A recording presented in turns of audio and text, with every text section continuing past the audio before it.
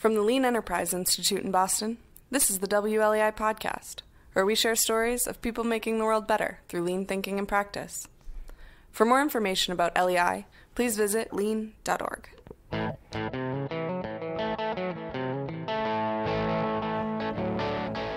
Hello, and welcome to the WLEI podcast. I'm Tom Ehrenfeld, an editor at LEI, and today we're really excited to be speaking with Dan Heath about his new book, Upstream, The Quest to Solve Problems Before They Happen. So, welcome to LEI, the LEI podcast. Today I am speaking with Dan Heath, author of Upstream, The Quest to Solve Problems Before They Happen.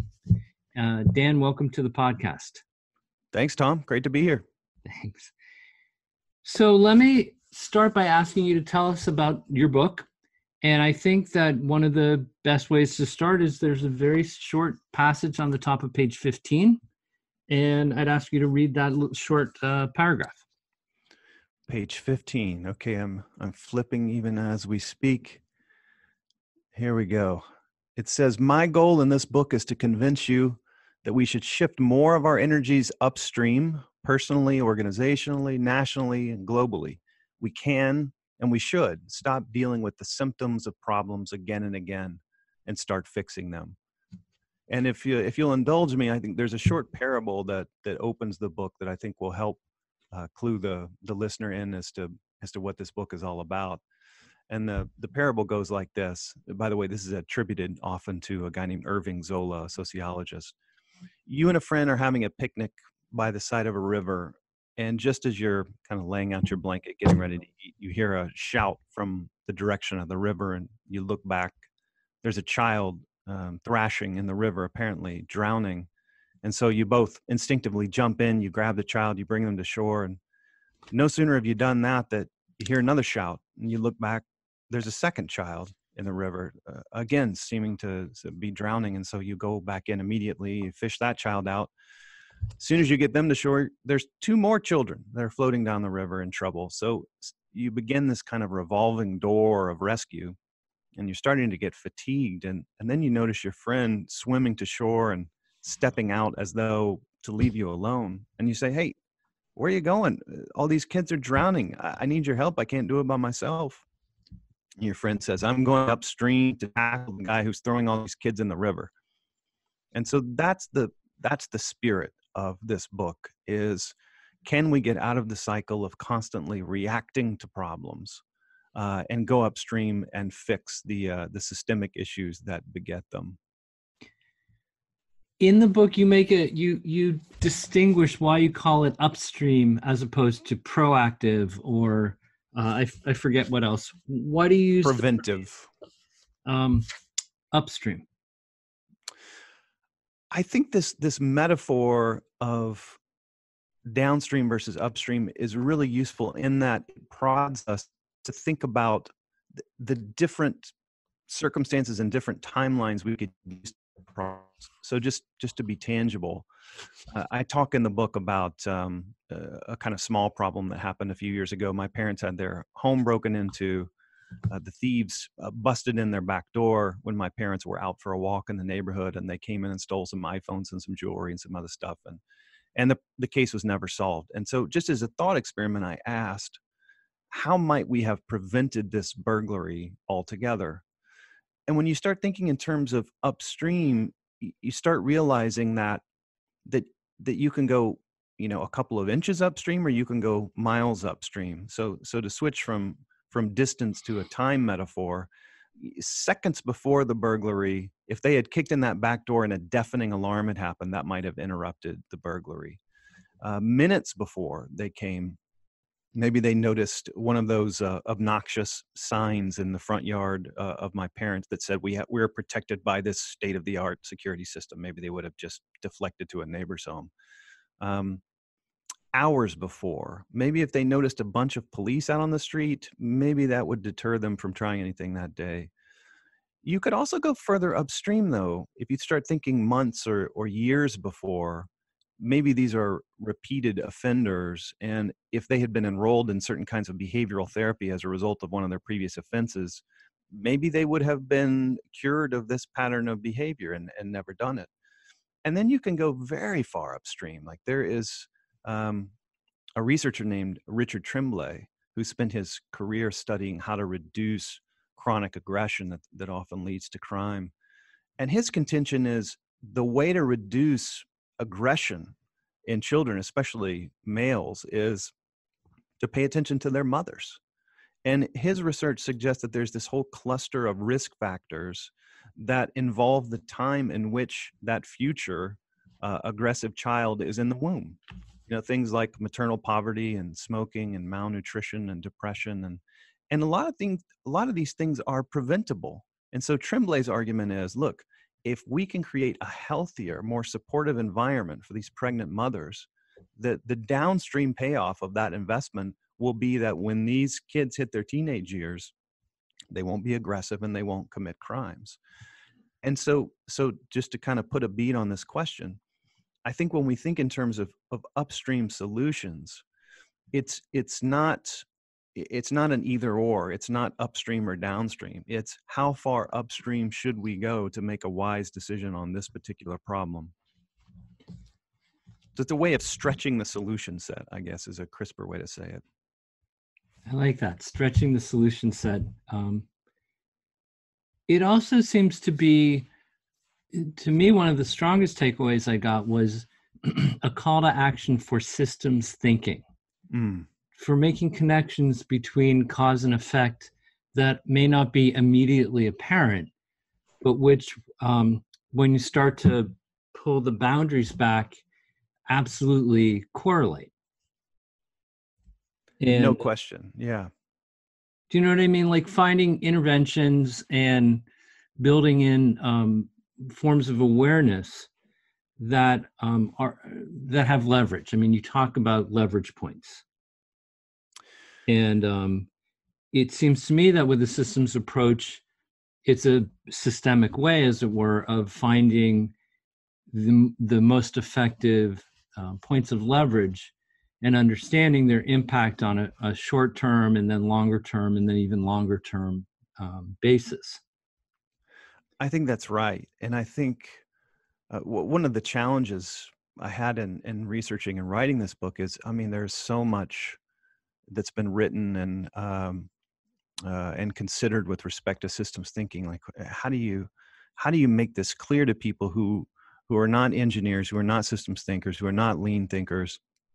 And I think part of it is even the basics of systems thinking, like distinguishing the part from the whole, or anticipating kind of ripple effects from an initial action, I think can be really valuable.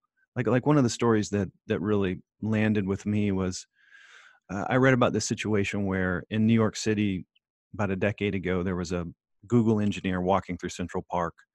And all of a sudden he's struck by a falling oak tree branch and really badly hurt, ended up with brain injuries and was paralyzed. And you hear a story like that and you think, oh God, what a horrible fluke injury. Except that later, the guy who's the controller of New York City, Scott Stringer, was analyzing a bunch of claims that had been filed against the city. And he comes across lots of examples of people being hit by falling branches. And he's thinking, what the hell is going on here? And he digs around and come to find out that the park's budget had been trimmed a few years prior, and they had cut back on their pruning initiatives. And you come to find out, oh gosh, so for the Parks Department, they were able to pare back, probably as a result of some city initiative to save money. And they saved money, which was good for them locally. But the net effect of that was a lot of those branches that would have been pruned to keep things healthy ended up falling on human beings and causing lawsuits. And so Scott Stringer's associate told me, whatever money we thought we were saving on the pruning side, we're ending up paying and then some on the lawsuit side. And I think those kind of systemic linkages are really difficult to see in big organizations. You know, we're continually pushed to specialize. We're pushed into silos, pushed into functions. And all of a sudden you start to do these things that optimize locally. Like for the Parks Department, treated independently from everyone else, maybe this is a great idea. But when you think about the system as a whole, the impact of saving money in one spot was to take it out of a different pocket and then some. And you end up with point optimization instead of systems optimization. Exactly right. Yeah, I'm not going to make this a big kind of call to lean, but I will point out that there's one of the reasons I invited you, and I'm just, again, really delighted and honored that you're here now, is that there's an enormous amount of overlap between what you're discussing and what I would consider some basic tenets of lean. In fact, one of our folks once consulted with a major hardware seller, and on their budget, they had a separate line item for falling inventory. They stocked their stores so high and maintained them so poorly that they had a number that was built into the budget for injuries and worse that were the result of inventory tumbling off the top shelves. Oh, I love that. It reminds me, I was talking to, have you ever interviewed Steve Spear? I imagine he's yes, absolutely. Okay. He's a member of the LAI crowd. Yeah, and for listeners who may not be familiar, he wrote a great book called The High Velocity Edge about learning organizations, lots of lean content in there. I interviewed him as part of this research, and I remember he told me the story of going to Harvard Medical School, and he asked the students what the normal rate of central line infections are. And for non-healthcare listeners, this is like when you need to put large volumes of fluids or medicine in a patient, you basically put a catheter in their chest. It's called a central line. And one consequence of that is if you don't do it with perfect hygiene, perfect procedure, you can introduce an infection. It's a really common problem, albeit a preventable one.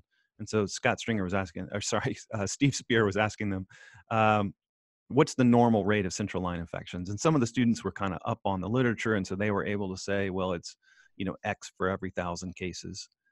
And Spear said, well, no, that's the rate today. That's an average of people's experience. But what is the normal rate? There's no such thing as a normal rate. There should be 0 central line infections. It's like the fact that something happens doesn't mean we should continue to allow it to happen, which is your story about the falling inventory line item.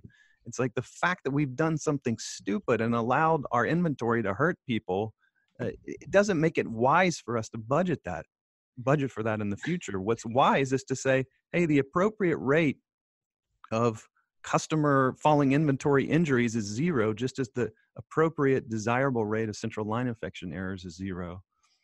And he, I didn't write about this in the book, but I kind of wish I had, is he had this beautiful quote. He said that the instinct to change is often driven by an insufferable frustration with the status quo. And I think that's true of so many different areas, including healthcare. A lot of the people who started the quality work that led to a dramatic reduction in central line infections and other kinds of errors were people who just were absolutely fed up with the idea that we're accepting that, oh, well, maybe 1 in 100 patients gets a central line infection, and that's just the way it is. And healthcare is a tough business.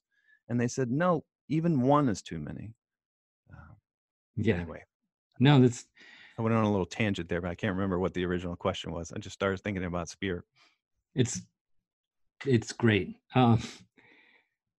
There's a lot of stuff to cover, but I'm going to just jump ahead to one where you talk about something you call upstream witchcraft.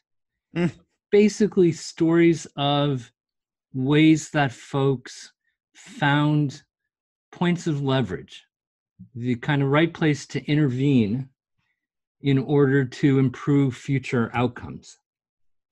And in fact, I'm going to quote your research and use an example from another Heath Brothers book called Decisive. Oh, nice. And I'd say the story of Van Halen and the M&Ms is just a perfect example of what you're calling upstream witchcraft, Mm-hmm. what Lean and Toyota might call poka-yoke, which is idiot proofing, Mm-hmm. which has to do with building in mechanisms before accidents or mistakes happen. And the Toyota example I'd share is a string on their automated looms, because before being a car manufacturer, Toyota was a textiles manufacturer. Oh, no kidding. I didn't know that. Yeah. Yeah. And they adopted some of the ideas and principles from that when they became, car maker. And it was a string that would break when the loom was, oh my God, now that I'm under pressure, I can't. It basically was automating the awareness of a critical failure Mm. and alerting people in advance. So it's a I think long we got line. to tell the Van Halen story. Please You go just ahead. teased that, but you Huh? can't leave people hanging. Tell me. Anytime there's a Van Halen story on a podcast, it's got to be told. That's just a rule. Give us So the context too. Sorry. yeah, I will. Okay, please. So so David Lee Roth, of course, lead singer of Van Halen in the only era that mattered, the late 70s, early 80s. This is during the Running with the Devil, Dance the Night Away, Jump, Panama, Hot for Teacher era. Van Halen. Can you name any of their songs? I'm a master, and I'm a David Lee Roth aficionado. The Sammy Hagar era is of no concern to me. In any case, now that I've started a fight among your listeners, No, just for the benefit of our listeners too, Dan is a dead ringer for David Lee Roth. that is it. Give or take, about 80 points of good looks in his direction. Yeah. But we are both white men, so that's what we have in common. So during this era, last thing. Yeah. That's from a guy whose doppelganger is Stanley Tucci. So. Hey, I hadn't thought about that. You're right. I like that. Go ahead, Dan. Okay, can I finish the story or not, Tom? Please. All right, here we go. So Van Halen in those days was doing 100 road days a year, 100 shows a year, and they were known for bringing really sophisticated technical productions to even small markets. They would show up in Chapel Hill, North Carolina, with like multiple 18-wheelers full of gear, and because it was so sophisticated, they published this technical writer, hundreds of pages, about how to set up the show for them, because of course they're just going to pull up drunk in the tour bus and be ready to play, right? Well, there was some danger associated with this, because this was the same era when there had been some public stages that collapsed for big shows and artists were hurt. This was the same era when Michael Jackson got his hair caught on fire in that Pepsi commercial because some pyrotechnics weren't set up right. And so the fear that Van Halen always had was, how do we know if we're going to get to a show and some yahoos have set things up right, or set them up wrong, and that exposes us to risk of injury? Well, turns out during the same era there was this rumor that spread about the band, this kind of nasty rumor that in their contract they required there to be a bowl of M&Ms put backstage with all of the brown ones picked out. And the way this rumor circulated, people were horrified by this, because they thought, gosh, what a diva-ish thing to do. Like, just because you're this rich, famous rock band, you're putting these provisions in, and now some, poor roadie backstage in Chapel Hill is like going monotonously through the M&M bowl. But it turns out this was a tripwire for Van Halen. The first thing they would do when they show up drunk in Chapel Hill is march backstage, look for the bowl of M&Ms, see if there was even one brown M&M in the bowl, and if there was, they would demand a technical line check of the entire production, because David Lee Roth said, look, if they are willing to put the entire show at risk, I should have mentioned that one part of that M&M clause was that if any brown M&Ms were found in the bowl, the band would get paid and the entire show would be forfeit. So David Lee Roth said, if they're willing to risk the entire show over a bowl of M&Ms, they clearly haven't read the technical writer, and they haven't paid sufficient attention to ensure that we stay safe. And I've always loved that vision of David Lee Roth as an operational genius. that he was smart enough to anticipate problems before they happen. And weirdly, Tom, I have to tell you, just as a sidebar to this story, it's almost uncanny that you picked this out, because when I first started collecting research on what became this Upstream book, it was in 2009, and that story was the first item in the file. The first, no joke. The parable that I told earlier was the second, by the way. So it's kind of weird that you called back to this thing that was actually part of the genesis of the project.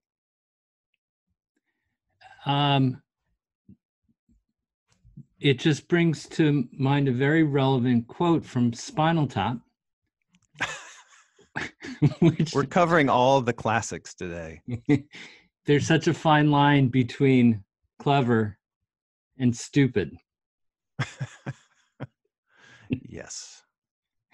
And scene. No, so let me shift gears. There's a really interesting quote in the book on page 63 that says, "The need for heroism is usually evidence of system failure."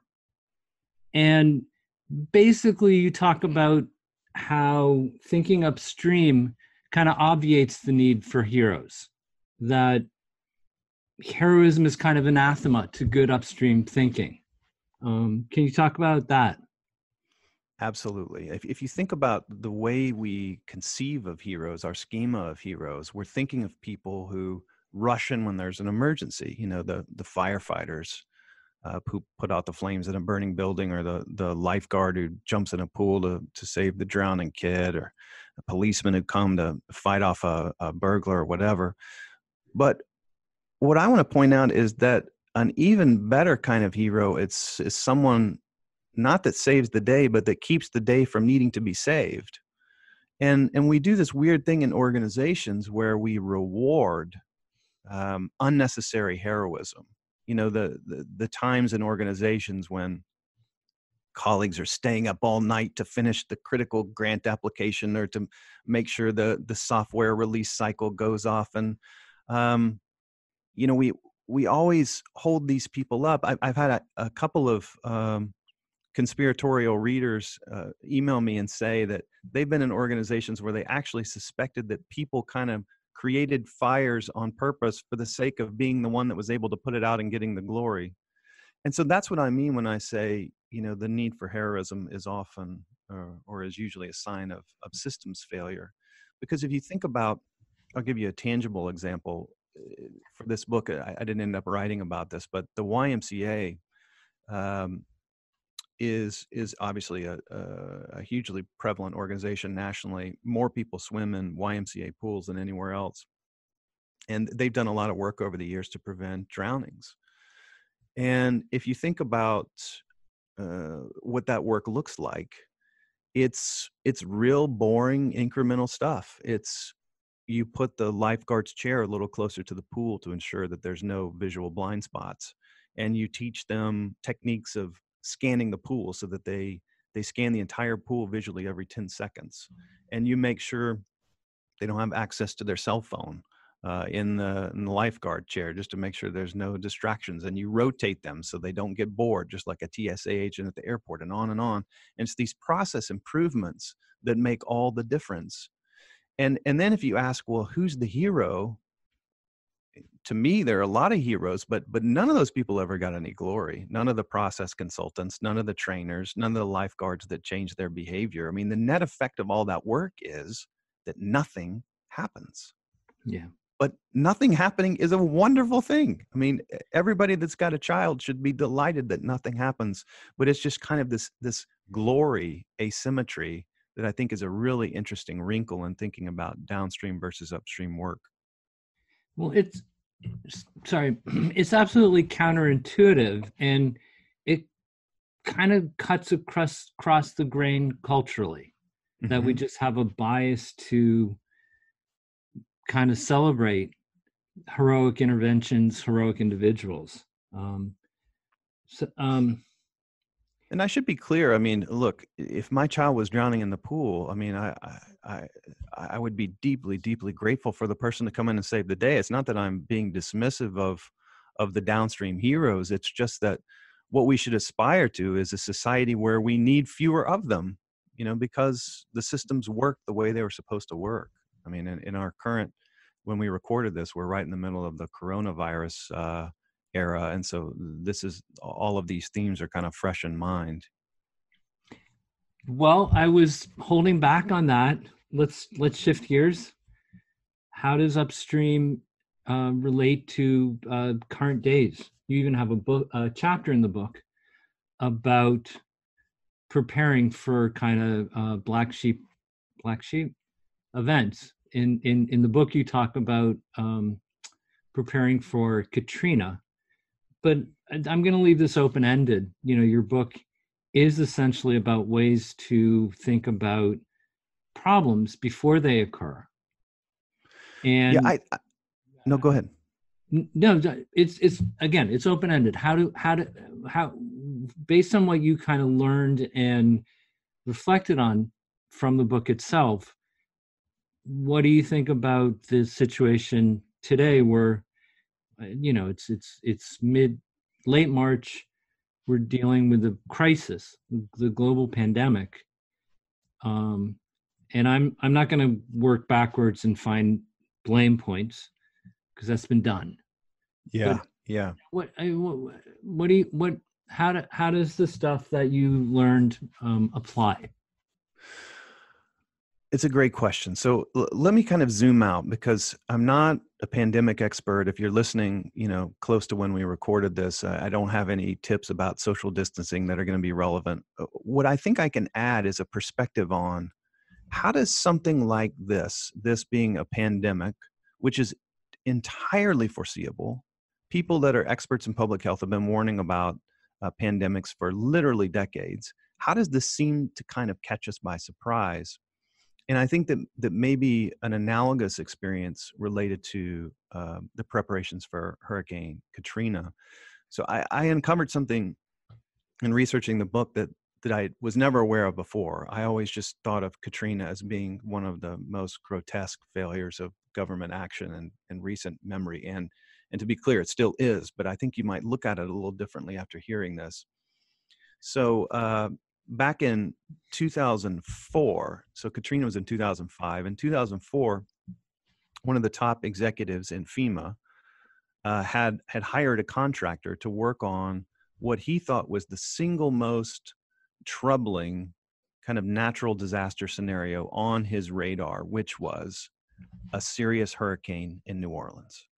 So exactly the right problem. So this contractor, which is called IEM, they put together a simulation of a really bad hurricane. They called it Hurricane Pam. And they assembled in 2004 all the right parties to kind of go through the simulation and figure out how would we respond? How would we collaborate? What kind of supplies would we need? Where would we get them? I mean, they had all the right state agencies, they had the federal agencies, they had the city people, they had politicians, they had academics. It was a beautifully designed exercise that really surfaced a lot of the things that they would need to envision for the emergency when and if it came, if at that time. Of course, it came in real life a year later. So this was the first in what was planned to be a series of planning/simulation exercises to get them ready for the big one. Well, what happened was, after that first Hurricane Pam simulation, FEMA apparently balked at paying travel costs for the remaining regimen of the training simulations. The costs were estimated to be about $15,000 for employees. A year later, Katrina happens, and the federal government went on to spend more than $62 billion in supplemental spending for rebuilding the Gulf Coast. And there's something about that story that kind of just says it all, right? That $15,000 was balked at for a problem that would eventually cost us $62 billion. And look, it's not that FEMA could have prevented Hurricane Katrina. There's no preventing a hurricane, at least at this point. But it says something about back to this idea of asymmetry between downstream and upstream. When something bad happens, it demands action. I mean, there was no one in the government that was saying, well, let's be careful how we act after Katrina. Everybody wanted to help. Everybody wanted to rebuild. Spend, spend, spend. Money is no object. No one was watching the dollars at that point. But beforehand, it's like all of these things become discretionary. Well, should we be spending on these simulations? And there hasn't been a catastrophic hurricane in New Orleans for many years. I mean, don't we have other priorities? And is it worth $15,000? And this is something that surprised me about this upstream versus downstream tension, is that downstream work tends to be demanded and even obligated. When someone shows up in the ER and they need heart surgery, there's no discussion of whether to do it. When a toddler soils themselves in daycare, there's no discussion of whether to change the diaper. Downstream action is obliged. But upstream action, despite how big the stakes are, is often voluntary. It's often optional in a weird way. I mean, it requires someone to kind of step up and say, by God, we're doing this. That didn't happen with Katrina, and it didn't happen with preparations for pandemics. I mean, it's not that nothing happened. We've been building in public health better and better surveillance systems, better communication systems for many decades. But it's very, very clear. I mean, if you ask the top experts on pandemics, did you have the things that you thought were most important to prepare us for this moment? Did you have funding to make sure those things were working and operational and tested? The answer is going to be no. Why? The same reason FEMA said no to $15,000, because there was always something more urgent at the moment that seemed to require downstream action. And that starved us of the attention we needed to prevent what we're enduring right now with the coronavirus. And yeah, and I think it's hard to prioritize actions for threats. Mm-hmm. For people to decide which tangible preventative measures to take. But yeah, I think it's ambiguous, and I think it's complex, but I don't think it's unsolvable. Like a telling part of that Katrina story to me is, this top administrator at FEMA was asked, "Hey, what's the thing that keeps you up at night?" And he said, a catastrophic hurricane in New Orleans. You know what I mean? There were lots of threats. It was complex. It was ambiguous. But he was still able to triage and say, of all the scenarios, the one that really bugs me, because of the natural geography of New Orleans, is this. And he was dead on right. And I think the same thing is true. I mean, there's lots of talk of existential threats to humanity, ranging from asteroid collisions to AI taking over the world to pandemics. But I think if you'd canvassed, the world's top 100 public health leaders, and you'd said, what's the number one threat we should be preparing for? My guess is pandemics would have been one or two on that list. So I don't think the difficulty of forecasting is a good excuse for the lack of preparation. Yeah.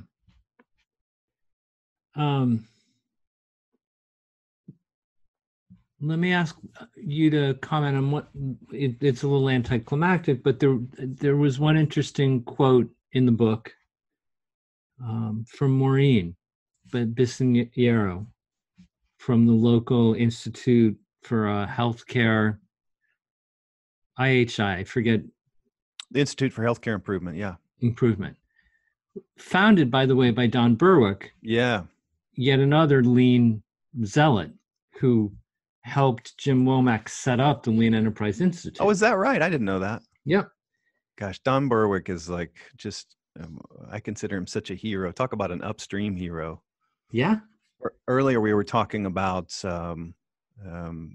central line infections and errors. And I feel like that's one of Don Berwick's greatest legacies is the fact that he and the IHI kind of shook awake the healthcare system in this country to the danger of preventable errors. I mean, at one time, and it still may be true, I'm not sure, at one time, preventable errors were one of the 10 largest sources of deaths in the US. I mean, that's how big of a deal this was. And the IHI for many, many years has just relentlessly gotten people focused on quality and gotten people to reject this idea that just because something happens doesn't mean it's normal, that one central line infection is one too many. But anyway, sorry, go ahead with your question, Tom. No, just interesting. It reminds me of Ralph Nader. Whatever your opinion of him, I've read that the number of deaths during the time of the Vietnam War by people who would have survived if they had had seatbelts exceeded the number of people who died in the Vietnam War. I would believe that. Yeah. So I'm just saying the material impact of that type of upstream thinking, it really has a big impact. Maureen, you quote Maureen about being patient for action, but patient for outcomes. Mm-hmm. Can you explain what you mean by that? What she means by that? I think what she's trying to say is when we get in really thorny, complex problems, for instance, asthma, youth asthma. So the healthcare system that we've got today is very well equipped and very efficient at handling asthma downstream. Your kid comes in with asthma. We've got all the tools and medications and behavioral processes you need to manage that and to reduce your symptoms. That's what we're great at. If we start talking about going upstream and preventing asthma, which in many cases is preventable, then it gets very, very messy, because then you're talking about issues of hunger and subpar housing and lack of access to healthcare and the ability to monitor a patient over time reliably, and that feels uncomfortable to people in the healthcare system. I mean, they were trained to diagnose and treat, not to worry about what kind of housing their patients are coming from. So I think what Maureen is trying to say is when you get involved in an effort like trying to prevent asthma or trying to prevent homelessness or trying to prevent school shootings, we need to have the hunger to act. We need to be doing something. But the systems are so complicated and the causation is so uncertain or unproven that it may take a long time for us to figure out what the right leverage points are. And so when she says, be impatient for action, but patient for outcomes, I think she's just cautioning a kind of resilience that we need to keep our eye on the good that we're trying to do for the world. And we need to accept that the world's very, very complicated. But we also can't allow that to slip over into a feeling of helplessness, that we owe the world action. And so I thought that was a very powerful sentiment. I've had some people push back on me, by the way, for that idea. And I think probably many of the listeners that do great lean work might push back, because I think lean is a set of tools that often can provide quick payoff. Even in listening to some of your podcasts, I was struck by people talking about these quick wins that they got that kind of bought enthusiasm for lean thinking. And so I think it just varies. It varies on what weight class of problem are we tackling. And I think the problems in the highest or heaviest weight class probably require more patience than some of the more operational challenges. Yeah, and as you show in the book, often the outcomes are kind of iterative. That it's hard to diagnose ahead of time the kind of metabolism of change that'll take place, and sometimes focusing on micro, not macro, cumulatively forms bigger, broader, deeper change in the right direction.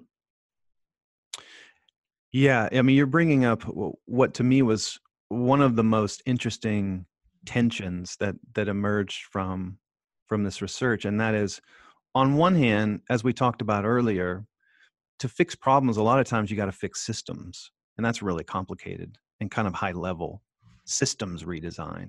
On the other hand, again and again, in some of the success stories that I discovered, they were using an approach that looks at first glance very different than systems change.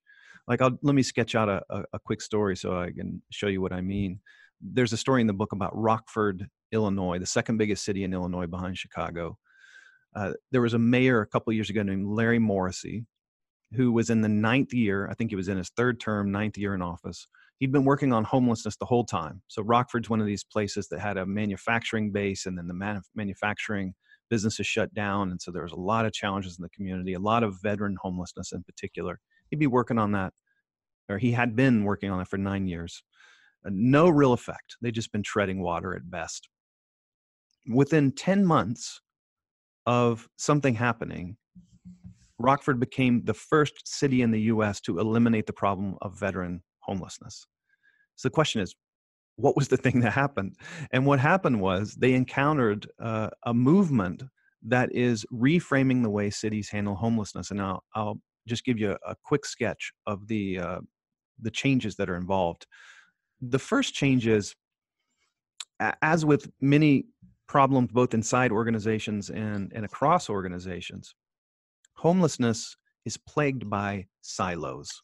So, you look in any particular community, there's a dozen different organizations or even systems that have some stake in the problem. There's the VA, there are homeless shelters, there are social service agencies, there's the healthcare system, there's the police, and all these people touch homelessness as a problem. They all have a stake in it, but there's no clear coordination behind it. So the first change that happened was all of these constituents were brought together for the first time to really focus on the issue of homelessness. But the second part, I think, is perhaps even more profound. And that was a change in what they were being asked to do. You get 12 different organizations or systems reflected in the same room, you're going to very quickly enter a pontification fest. If you ask them, how can we fix homelessness? I mean, that's a recipe for 2 hours of fruitless discussion. What they did was they started keeping a census, a real-time census of all the homeless people in Rockford. I mean, I saw this thing. It was a Google Doc. And it was like, number 1 was Steve, and number 2 was Fred, and number 3 was Michael. And as part of this census, they monitored what their circumstances were, what their history was, their current location, how vulnerable they were to being seriously hurt. Many of them have health conditions. And when these people would get together across these different organizations, what they were talking about was going name by name through the list. So the discussions would be, okay, Steve, who saw him this week? Well, we saw him. He was still in his tent under the bridge, but he's been coming into the homeless shelter to get lunch every day. Housing. Okay, housing folks, how quick or how long will it be until we have some housing for Steve? We've got a unit. It just opened up yesterday. Okay, who's going to make the approach to Steve and make sure he's ready to be housed? That was the nature of the conversation. Notice how concrete that is, right? You're not talking about homelessness as an issue or as a political challenge. You're talking about, what can we do for Steve this week? And that was the engine of how they managed person by person, situation by situation, to eliminate the population of veteran homeless. They were all housed within that first year. And so back to that tension I was highlighting. Yeah. I think that macro change often starts with micro change, that we can't really figure out how to help 1,000 people or 1 million until we can help 1, until we can help 2, until we can help 3. And I think what these groups figured out was, you don't know what the leverage points are in the system until you've solved for 1 and solved for 2. Because what you start to understand in dealing with these on a case-by-case basis is where the dropped batons are and where the systemic issues are. And so it's almost like getting that close to a problem. And I know all the lean light bulbs are going off right now. You're like, we've been saying this for years, and I get it. Getting that close to the problem opens up doors that you wouldn't have spotted otherwise. Yeah. And breaking it down and, what is the problem we're trying to solve, and then kind of framing that in an improvable way. Mm-hmm. That makes a ton of sense. Let me ask one final question, because you've been really generous with your time. I'm going to point out to our listeners that you've written a number of really excellent books prior to this with your brother Chip, called Decisive, about making better decisions, a book called Switch, about how to switch.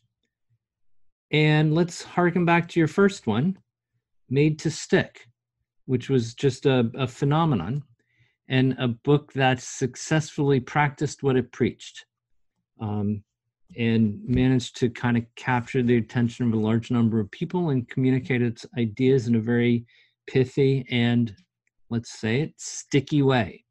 Hey, and this is how we met, of course. Just a little behind the scenes talk for the listener. Tom and I met at a boot camp hosted by a business book retailer called 1-800-CEO Read, since rebranded to Porchlight Books. And so it was like a collection of nervous business authors that all got together. That's a little redundant. Yeah, true. Business authors all together in the same room, and Jack Covert and Todd Satterston. His name slipped my mind for 4 seconds.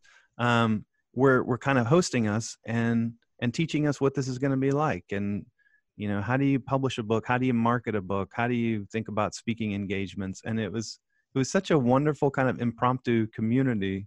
I still remember it fondly 12 years later, or whatever it is. And anyway, you were there talking about writing. Yeah. What do I know? What would you apply from Made to Stick to this book?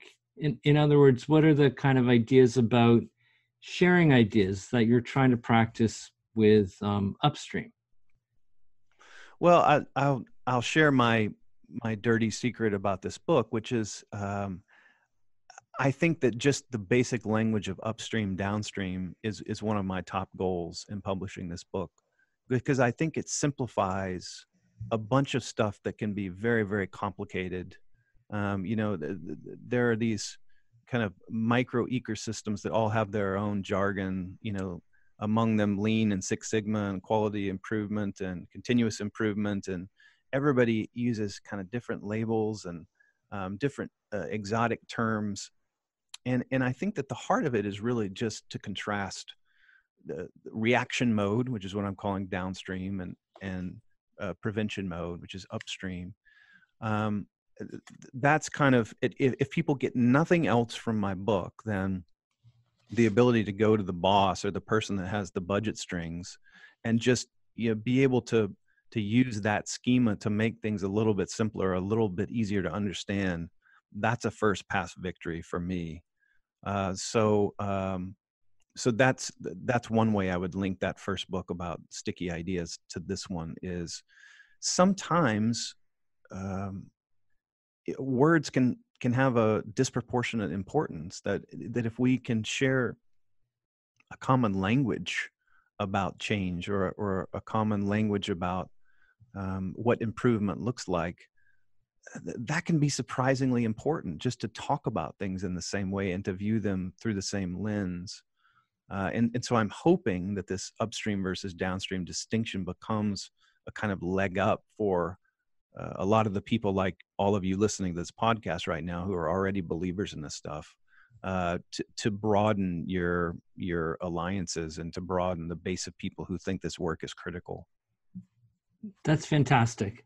So, talking to Dan Heath, whose new book is titled Upstream: The Quest to Solve Problems Before They Happen. Dan, before I let you go, tell us where people can read more about your book and download your wonderful resources, the study guide. Yes. So you can go to upstreambook.com, And then there are some resources available on the site that are free. You just have to sign up for our newsletter that we lazily publish about 3 times a year. But it's all there for the taking. Okay. Thank you very much, sir. Thanks, Tom. It was fun. So as a PS, Dan has a further message to share. I was just talking to Tom offline, and I was thinking, for anybody who has listened to all 50 minutes or whatever of this conversation, you are my people. You're who I wrote this book for. And I would love to get a copy in your hands, and I'm even willing to put my money where my mouth is. So here's the offer. The first 100 people who hear this and email me at dan@heathbrothers.com. That's Heath, like Heath Ledger, Heath, with your mailing address and an asterisk here. I can only do U.S. addresses. I know there's people from abroad that are going to hate me for saying that. I'm sorry. It's just a function of my books that come from my American publisher and the expense and blah, blah, blah. So I'm sorry to those outside the U.S. But if you have a U.S. address that I can mail to, send it to me at dan@heathbrothers.com. The first 100 people to reply will get a free copy of Upstream. No strings. Hope you enjoy that offer. Thanks, Dan. This is the Brown M&M test as well.